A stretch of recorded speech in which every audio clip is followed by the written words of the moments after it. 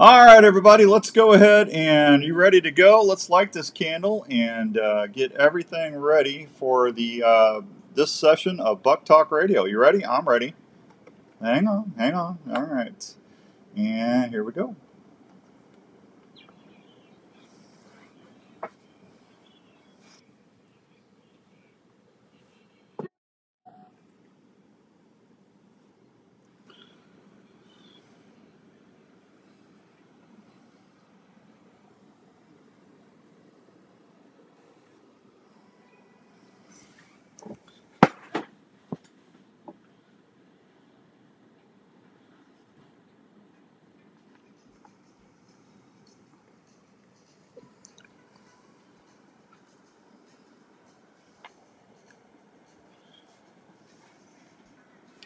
All right, welcome to this week's edition of Buk Talk Radio, brought to you by the fine folks at Woodhaven Custom Calls, Flex, Game Hide Clothing, Elite Archery, Scout Archery Equipment, and, of course, we're talking about slick tricks this time of year. I got our friend Jeff Lindsey on the phone from the Lindsey Way, and I'm potting him up right now. Jeff, good evening. Welcome to Buk Talk Radio.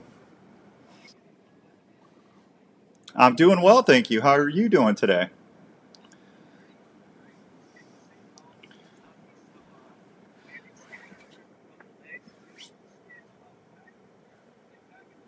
Well, that's all right. I tell you what, I got to go. Do me a favor. I want you to tell everybody about your trip real quick. I got to go grab an extra monitor because we were going to do this live on have you on the live stream, but you just had a flight delay, so I got to change something up, and this was last minute, so I apologize, folks. But Jeff, tell them about your trip real quick. Give me about 45, 50 seconds. All right, no problem. Yeah, I went to the last night ago with friends, and it ended up being kind of a crazy trip, you know. It was, the year was just kind of in between getting out of velvet, in velvet. Some of them were making some transitions, and we were hunting a lot of clover on the edge of the bean fields. And the wind was just not our friend. They never get a northeast wind, and they had it for 4 days in a row, and we kept waiting on the west, finally got the west yesterday afternoon. I was in there hunting a big 4 or 5 year old. The deer they wanted me to shoot. I was like, golly, I feel like he needs, one more year. And we've seen the deer, and he did come in, so thankfully he didn't tempt me, even though these guys wanted me to, had no problem with me shooting him. There was an older deer in there who was just giant body, probably 260, 280 pounds, and he'd come in right up the edge of the clover field, gave me a perfect 25-yard shot. And I shot the deer, hit him what I thought was pretty good. I knew I got his lungs, went in there, gave him 2.5 hours, and jumped him up last night, backed out, went back this morning. He was 150 yards away. So all is well, it ends well. It's my first buck of the year. It's a good feeling. Just a great few days in Kentucky that I'll never forget. My first Kentucky buck. Well, congratulations. That's awesome. Ryan and Larry just got back there, and it was so hot. I felt bad for all of you down there hunting. I mean, you had a little bit of a break the last couple of days, huh? Yes, it was. Yesterday, last 2 days, we shot some dove yesterday morning. It probably really only got in the high 70s yesterday, and of course that had them moving good, and it was a good time. I'd definitely go back if they ever invite me. It was a fun place, and these guys just pour their heart and soul into these deer farms they manage, or I say farms, just kind of old cow pastures they've converted to hunting land, and really done a good job at it with all the native prairie grasses and just giving those deer year-round nutrition. Yeah, absolutely.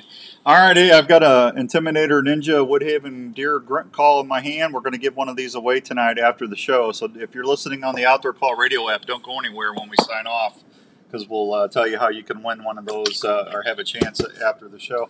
Hey, Jeff, Lindsey Way's been around for a while. You guys have a really, really vast audience. I live in Iowa, too, so when I moved up here from St. Louis, I heard your guys' names quite a bit, and heard nothing but good things over the years. Can you tell everybody a little bit about the Lindsey Way? Yeah, the Lindsey Way. We started about 9 years ago. We're actually filming our 9th season now. It's kind of hard to believe. It feels like we just started this thing. But we filmed with Drury Outdoors for 7 or 8 years, I believe it was, and we were on their outdoor television show, Dream Season. We've done the DVDs. We kind of did a little bit of everything. Yeah. And then and we just kind of said, my dad's like, I'm not getting any younger. Let's just do something ourselves and give us a little more control, give us a little more opportunity to kind of hunt with our family more and showcase that, kind of showcase our passion, if you will, and kind of what we do year round. And so we jumped out, did that, started off on the Sportsman's Channel for about, I guess it was 4 or 5 years. In the last 3 or 4 years, we've been on the Outdoor Channel and YouTube, and which, in today's world, the social media is as big as the TV, the outdoor channels and networks. So that's kind of what we do. It's what we love. It's not what we do for a living, but it is what we do for fun. And it's one of those things that, the camera could go away tomorrow and I'd still hunt because we love it that much. Yeah. But we're blessed to be able to document it, especially with my son and my kids and all, and, document their hunts. And so have something that we can look back on down the road. Yeah. Well, you'd probably like it a little bit more. And the world's changed. I sometimes I don't think folks realize how much of a commitment that is hauling all that camera gear around sometimes, but it makes it tougher. When you're filming first and hunting second, it's not always fun, but it's a different world, man. And I know I had my own TV show we were on for 20 years, and it just when I started back in '96. We didn't have all the social media and everything that's available now. It's totally a different world than when I first started. That's for sure. Right. Yes, it is. It's a different world, and it keeps changing. And TV's still there. It's not going anywhere. Even though people keep saying it's going to disappear, it's not going anywhere. But it's definitely, there's a lot more emphasis on digital platforms, whether it's social media, YouTube, Carbon TV, whatever. I don't know, Jeff. I tried taking a picture with me and my bow in a bikini top, and it just didn't do anything like I thought it would. I just that'll do it. Yeah. Maybe if you don't have long hair. I don't know. Maybe and I got curls. I figured it'd work out good. Hank and Pete, good to see you. Thanks for tuning in tonight. We appreciate that. So, listen, I've been up and been living in Iowa. I moved up here from St. Louis. I knew Mark and Terry from back in when they all started and stuff in Missouri. Right. But I moved up to Iowa 24 years ago, and it's been very good for me. But one of the things that growing up in Missouri and the hardwoods down there, and hunting up here or in Kansas or some of the other states that are less heavy timbered is probably a better way to say it. It's a different world. I'll never forget my first couple sets here in Iowa. And on a good set back in where I was hunting in Missouri, if you saw 7-8 deer on a set, you thought it was on fire. And it's a good day. Yeah, it's a good day. And when I started hunting up here and saw 60-70 deer in one set, my buddies back home thought I was fibbing to them. It's just it's a crazier thing. But hey, did you grow up in Iowa? Is that where you? Is this? I didn't. I grew up in Georgia. Okay. I grew up in Georgia, and so, but I vividly remember reading of the North American whitetail. About pinch points and inside corners and flat top ridges, and it never made sense in Georgia. All we had was pine trees, right. Pretty much, and occasional fields or cow pasture. And then when I get to Iowa 20 years ago, it was a little over 20 years ago now. It just all made sense, and you start seeing how the terrain funnels the deer, and everything I had read kind of started coming back to me. And it's just it's a special place. The Midwest is, it's just the epitome of deer hunting to me. It's just nothing like being in a hardwood ridge, hardwood flat in the middle of the rut. That's in a tree stand about 20 foot high. That's what I live for. It's what I think about year round. Oh, absolutely. I hear you. Hey, John. In November. Yeah, there you go. Hey, John. Thank you. John said tell you hi there. Hey, Jeff. There you go. Hey, Roger Wild up in New York. Thanks for listening tonight. I appreciate you, buddy. Jeff, this time of year, I won't start hunting probably until that second or third week of October, but our season starts in Iowa October 1st. Back in Missouri, they start on the 15th, which is, when is that, next day or two? Yes, sir. Yeah, next 2 days. What's your approach for this time of year if you're going to go start hunting? Early season, I really just like to plan my hunt. And of course, I always like the weather in my favor, but if the calendar's November, I'm hunting every chance I get. But this time of year, especially now that I got 3 kids, one on the way, I kind of pick my poison on when I'm going to go. And I really like to look at the fronts kind of incoming when I'm going to get a little bit of a cold snap or the perfect wind stand I'm wanting to hunt. And I very rarely are we going in the woods this time of year. I believe you can really do more harm than good, even with acorns falling everywhere. Yeah, there will be the occasional spots that you can slip in, but I really, like you said, I like for it to get about around October 20th before I get in those woods in the morning or the evening. And this year in Illinois, we're going to have a really good acorn crop. Kentucky, where I was, they have a great acorn crop. Iowa's going to be hit or miss based on what we're seeing, but if you do have to get in the woods, if you don't have some clover or deer radishes, greens, or something like that, I would really like to focus on when those scrapes start popping up on those acorn flats, and that's where, if I'm going to get in the woods, that's where I'm going to spend my time. Okay. What about, how do you approach, of course, a lot of the crops and stuff are still in up here in Iowa, where I'm at anyway.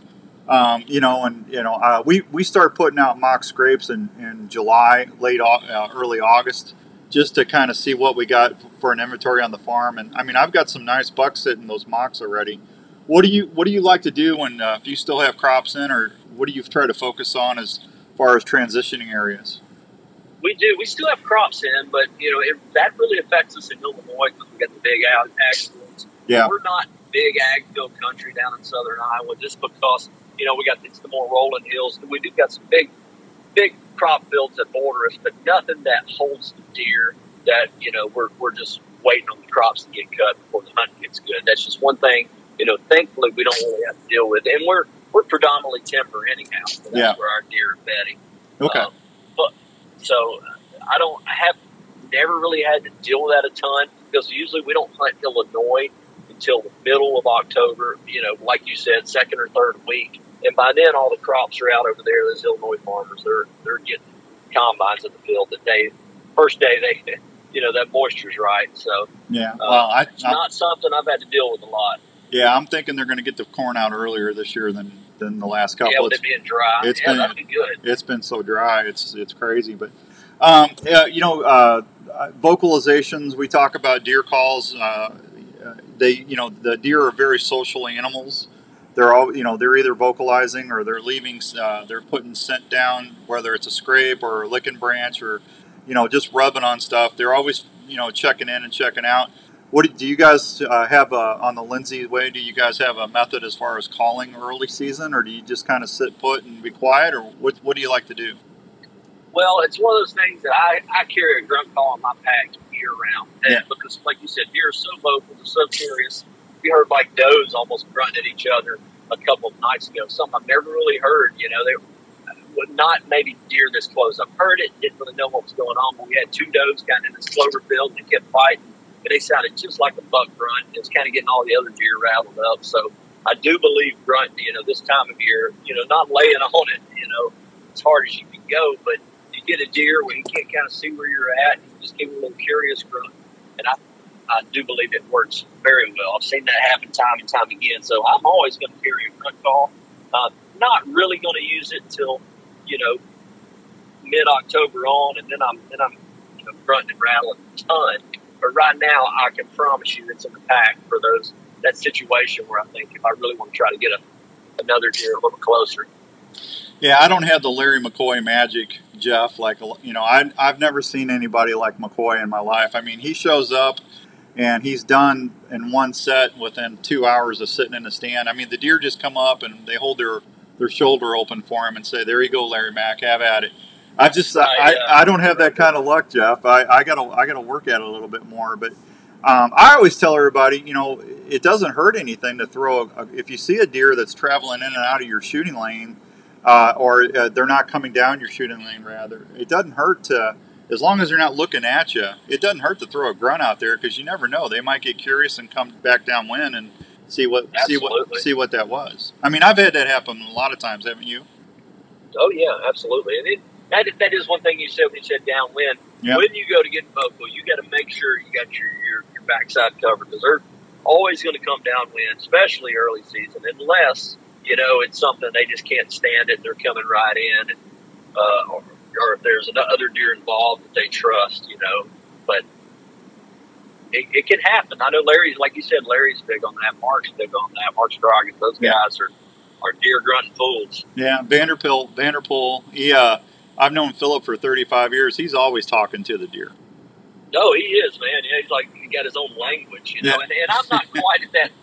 I've probably, you know, had more luck with that grunt call, you know, more towards that. Yeah. That cruising phase of the rut, you know, early November. That's when I really get after it. And I don't blind call a lot, but I will. I've had a ton of luck, you know, just seeing deer cruising, you know, try to stop them, turn them on a dime or whatever for that grunt call. And, you know, that new Intimidator they got out now, you can make so many different vocal calls or vocalization sounds with that. That it's that's the best grunt call I've ever used, and I've used a lot of them. Yeah, Richard, good to see you. Mike, thank you, buddy. John says acorns and hickory nuts are hitting hard on the ground in Michigan. Thank you, John. Mike Simmons says same here in Iowa. Thank you, Mike. I appreciate you telling us that.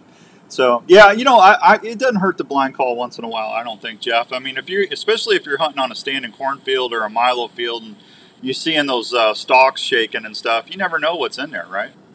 No, you don't. And I don't blind call a lot with rattling, yeah, you know, in November. But every year it's like I look back and I've rattled a ton of deer in that I've seen cruise, and that's probably my number one effective method. I did that last year on the buck I killed in the hardwoods. But I'll rattle every, you know, 20, 30 minutes when it's peak of the rut. But it's always, I say peak of the rut, you know, that November 5th through the 15th is when I'm rattling pretty good. But you always look back after it's over, and there's like a 2 or 3 day span right in there that it seems like every time you rattle, you're having a deer come in. Yeah. And it's just a magical time. And then the next day it just dries up. You can't get one to come in for nothing. But every year there's a magical 3 days. And you never, it's always to me sometime around that 7th, 8th, 9th, somewhere in there. And I know that's right before they kind of really get locked down. But it always may vary a day or two. But I love rattling. That's one of my favorite things to do. Absolutely. Hey, Jeff, hang on. I got to take a real quick break. We'll be right back on Buk Talk Radio with Mr. Jeff Lindsey, brought to you in courtesy by our good friends out at Woodhaven Custom Calls, the Intimidator, and the Woodsman. We'll be right back on the Outdoor Call Radio Network. Heading on your next adventure and looking for some snacks to take? Why not pack a snack that tastes great, gives you protein, and What's up, everybody? Have you heard of Soldier Boy beef jerky? Soldier Boy jerky is slow smoked in small batches to ensure generous, tender morsels that taste outstanding. Soldier Boy beef jerky offers the following flavors: sweet heat, original, maple, or peppered flavors that will satisfy you all day in the field. Soldier Boy beef jerky is veteran-owned and proud supporters of the Canines for Warrior Foundation. They also donate to troops that are deployed serving our country. So next time you're looking for snacks from home or on your next outdoor adventure, please remember to reach for some Soldier Boy beef jerky, available at Sportsman's Warehouse. Soldier Boy beef jerky, outstanding taste that keeps you satisfied in the field. For more information, please check us out online at www.sbjerky.com. Veins are very important to your arrow flight and for consistent grouping. Flex Fletch and its fine lineup of products has been helping archers steer their arrows for over 50 years. Silent Night vanes are 30% thinner with a much greater taper than vanes out there. This contributes to a dramatic reduction of in-flight drag. Flex Fletch vanes also have the capability of reshaping or bounce back after pass-through shots on targets or game. This ensures consistent arrow flight every time. Flex Fletch offers a variety of colors, sizes, and styles for any archer to use in their setup. Whether it's for 3D indoor or hunting, Flex Fletch has the vane for you. To see these great vanes and adhesives like Zing or Flex Bond to get a great seal on your arrow when you fletch, go to your local dealer or flexfletch.com. Flex Fletch, proudly made in the USA, based out of Minnesota. Tired of deer smelling your scent? Well, there are things you can do to help stop deer from smelling you. Pure Whitetail offers some of the finest scent elimination products in the outdoor industry. Let's talk about Pure Whitetail's Dirt Scent Eliminator Spray. When they say dirt, they mean it. Pure Whitetail's Dirt Scent Eliminator Spray will give you a layer of protection that will help you stay hidden from that deer's nose. It's one of the finest, most effective scent control sprays on the market today. So next season, let's turn the tables on Mr. Whitetail and fill more tags. It's time to get serious about controlling your scent with Pure Whitetail.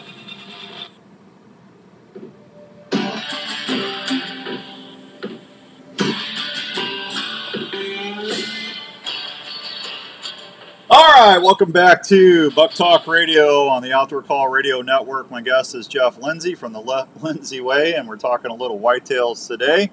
So, Jeff, what do you got up next? Did you say you're going to Missouri next? No, my dad's in Kansas currently. He just got there, and he's hunting there for a couple of days. But I'm going to head into Georgia now. The Georgia opener happened last Saturday. I missed that, obviously. I was in Kentucky. But I'm going to try to hunt there some this weekend. And then from there, I'm going to head back to Iowa before I go to Colorado, going elk hunting in 2 weeks. So looking forward to that. That's a ton of fun. So we go to the same place every year. But I'm hoping to find a Georgia deer that wants to give it up here in the next few days. Yeah, how to tell everybody, how does hunting in the South differ from the Midwest?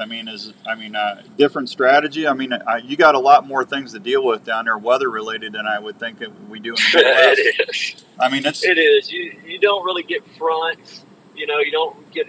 We do have where we hunt. It's kind of central Georgia. We do get, seasons per se, but you don't get the weather changes that you get in the Midwest or up north, and the wind is never consistent, never, ever, ever. I don't don't know if it's because we live in the pocket down here between the Gulf and the Atlantic or whatever, but it just feels like it's always swirling. And if you can, always said you can kill a mature deer in the South, you can about beat one anywhere because they're just tough. Yeah. They're just extremely tough. A few years ago, I guess 3 or 4 years ago, they started allowing baiting during season in Georgia. So that's changed the landscape a lot. Some people for the good, but overall, it probably does make it a little tougher for most people. What's the mass crop down there? Is it like pecans or is it acorns? No, it's white oak, red oaks, pin oaks, water oaks. We got a really similar acorn crop compared to what the Midwest has, and really what we're counting on this time of year is sawtooth oaks. We planted sawtooth oaks on this Georgia farm 20 years ago, and they have been incredible. When they start dropping the 1st of September, and for about 3 or 4 weeks, they would rather eat a sawtooth acorn than anything else on this world. I firmly believe that. But we had a late frost this year, and for the second time in the last 15 years, we have 0 sawtooth acorns. So that is really kind of got us scrambling on what our game plan is. Yeah. Do you guys put food plots in down there, or do you got like we do? You got vetch? We do. I know peanut is. Yeah. Do they hit the peanuts pretty good down there too? They do. They love peanuts. We planted them a few years ago, and they were incredible. But they're a ton of work. You got to spray them a lot. We got beans. We got corn. Our beans did just okay this year. We had to replant them a couple times, but our corn is doing great. And we got a lot of clover fields. And we're getting ready. That's another thing we're going to do over the next few days. Me and Cole, our farm manager down there, he's going to start getting all the plots kind of worked up. We'd love to get them planted before we went to Colorado. That's kind of our goal because, can really maybe try to capture some of these rains, because usually we're getting them in mid-October, but now that we got him, we got a new strategy. It's like, let's get them in now, because anytime after September 15th, we're kind of, we don't really have to deal with the army worms. It's another thing, a wild card that we have down here we don't have to deal with in Iowa. But you can keep. There's a lot of different factors, man. You can keep all them down there, Jeff. We don't need no army. Gosh, I hate those things. Yeah. I had them in Illinois like 5 or 6 years ago. There was a big wind and it blew the gnats, the moths. I don't even know how they work exactly, but it blew them all in, and they ate up a few of my fields in Illinois. And I'm like, good Lord, that's not one thing I'm going to have to worry about up there. No, absolutely not. That's crazy. All right, hey, it's time for the Woodhaven Custom Calls You Make the Call segment, brought to you by the fine folks at Woodhaven Custom Calls. Deer calls like the Woodsman, and we got the Ninja. I tell you, I like that Woodsman, Jeff. It's a really nice call. Yeah, it is. It's a good call. I like it. So here, Jeff, here's your question. Are you ready? I'm ready. Okay, Jeff, it's time to go hunting. What is your go-to tree stand snack this season? You know, I always got an oatmeal cream pie in my pack, and I very rarely eat it. I had one in my pack the entire time in Kentucky. Yeah. I feel like it's more of a good luck charm. Yeah. Yeah, I was told to ask you about Little Debbie, so I figured I'd ask it. Yeah. Yeah. You know, that kind of got pinned on me. I eat them, you know, in the deer stand. I don't eat them year round, but man, I get tagged in everything. You know, there's a thing going around now with a Little Debbie, the Christmas tree cake, and so you know what? I just embraced it and started running with it. But this week I had some good jerky. You know, I usually always got a banana or something like in there, something sweet, something healthy. You know, I gotta try to balance everything out, because you know, life is just all about balance and about every aspect. Absolutely. Scotty Mueller, thanks for watching tonight, buddy. We appreciate you. All right, hey Jeff, I appreciate you coming on, and thanks for getting on with the plane and everything. I understand the traveling can be messed up sometimes. Can you tell yes, sir, and I'm sorry about that technology deal. Oh, you're good, man. That's all right. That's all right. We got, as long as we got the show on, that's the main thing. I just want to make sure people get to hear you. Tell everybody how they can experience the Lindsey Way. The Lindsey Way, you know, we're on the Outdoor Channel 5 times a week. Our main time is 7 p.m. Central on Tuesday nights. We're on YouTube. We're trying to upload there once or twice a week. You know, Instagram, Facebook, TikTok, Twitter, at the Lindsey Way. We're pretty easy to find. TheLindseyWay.com is where our apparel and everything else is. So, yeah, connect with us. We love to interact with everybody and kind of see what you guys are doing out in the field. And that's kind of what makes all this hunting community so special. All right, there you go. Hey, good luck this season if I don't talk to you before, and hope to see you soon. If not, hope to see you at the Iowa Deer Classic. Absolutely, sir. We'll see you then. Thank you, Jeff. Good luck. Thank you. Thank you. There he goes, Jeff Lindsey from the Lindsey Way. Seemed like a nice guy there. Larry Mack likes him a lot, that's for sure. So, all right, hey, I got a couple things to tell you about real quick before we get out of here. If you're looking for a new pack, Horn Hunter is offering a discount. If you go to Horn Hunter's website, you can use the code RTG20 and get 20% off your hunting pack. And they're super nice packs. We use them on Respect the Game TV, but Larry got that, and he wanted me to share that with you. So please do that. And don't forget, Onyx is offering some great deals right now as well. I'm going to tell you a little bit more about Tacticam Reveal cameras here in the next couple weeks. We're going to have a giveaway. I think I've got a Tacticam POV camera, and I believe we got a trail camera. So stay tuned for more details on that. Okay. And then Saturday, we are not going to be live on the radio Saturday. We had some family stuff come up. So we're going to do a worst of. So don't look for us on Saturday, but we'll be back regular programming.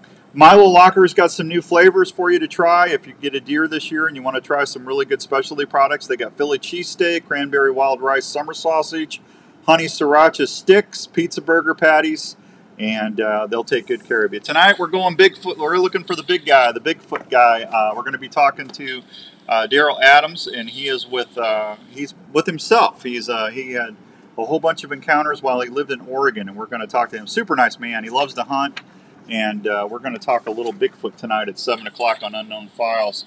All right, and let me do this real quick. September 16th and 17th, we got the Iowa All Breeds Jeep Show in Cambridge, Iowa. If you like to go four-wheeling or four-running and running your trucks or Jeeps or whatever, go out to Cambridge, Iowa. It's a great place to take the family, and you can do some stuff there. Soldier Boy Jerky's got specials going on. They got subscription services and all that other fine stuff. All right, we're out of here, man. I knew this was going to go quick.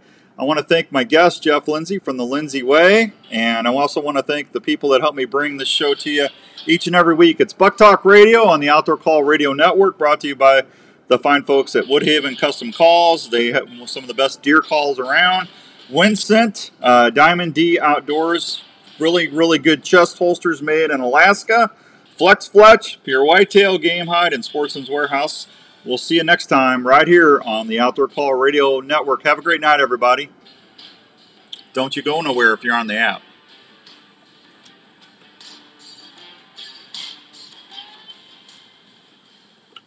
All right, let me say goodbye to all my Facebook friends. Thank you, everybody. You might want to hop on the app if you can. I will talk with you in a couple days. Have a great night, and we'll talk to you soon. And I am going to tell everybody.